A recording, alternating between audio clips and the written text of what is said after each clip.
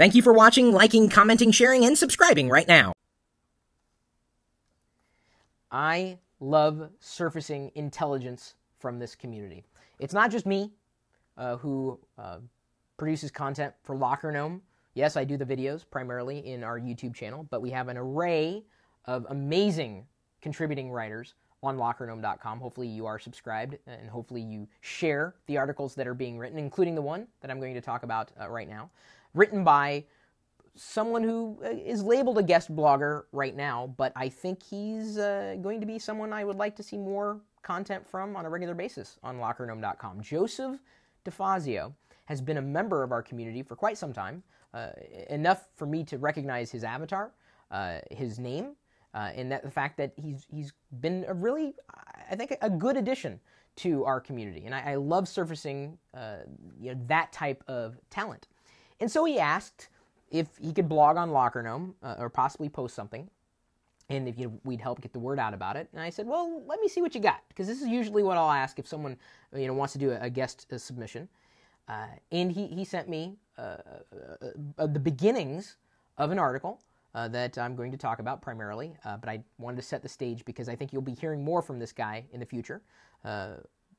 This article in particular is, should you install a custom ROM on your Android device? So if you are sitting there going back and forth, what are the pros and cons of doing this? Joseph has laid it out for you.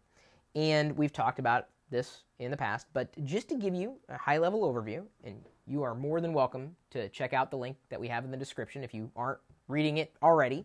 One of the reasons why I think Android has a tremendous amount of potential in this world, I mean, beyond what it's doing today, is that you can buy a piece of hardware, and if you don't like the software that it runs, you can install different software on it. And this software that has been built around that device, with that device's hardware in mind, can be continuously optimized.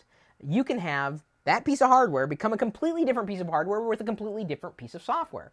The ROM is all you need, and some of the more popular Android devices might have a ROM available for them. The Kindle Fire, I think just yesterday I read from Liliputing, I think he did a video showing an early build of a custom ROM for the Kindle Fire running Ice Cream Sandwich. With any luck, Amazon will be adopting Ice Cream Sandwich as its foundation for the Kindle Fire operating system. I don't know how soon that's going to happen. Gingerbread is definitely long in the tooth. So the question is, you get this device, should you put a ROM on it? In many cases, you can put the ROM on it and go back to what you had before you did the custom install.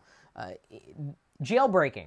This is, not exactly in the same arena as putting a custom ROM on an Android device. I mean, because the Android ecosystem is open, and Apple, on their side of things, everything's closed. It's just kind of the opposite. And it's not just for Android, of course, replacing a device's ROM with something else. But this could give you a completely different experience with that hardware. So if you're frustrated with the software experience, the operating system on your Android device, you might consider replacing the ROM. And you would be able to find which ROM, if there are a variety available specifically with that device in mind, would be better than the one that you have now. There's always a possibility. CM7 is one of the best. CyanogenMod, sorry. Ow. Kind of got a headache going on there. I don't know if I'm having a small seizure there or what. But there are a lot of modifications that are out there, floating in the universe and constantly being developed. Cyanogen, thank you. I see the words you write, and I never know how to say them until I actually pronounce them for the first time. I think it's the first time I've ever said that out loud. I've only written about it. Wow. Joseph DeFazio has... Beep, beep, beep. Joseph DeFazio certainly knows what he's doing. He's outlined reasons why you might want to do it and things to watch out for, tips and tricks.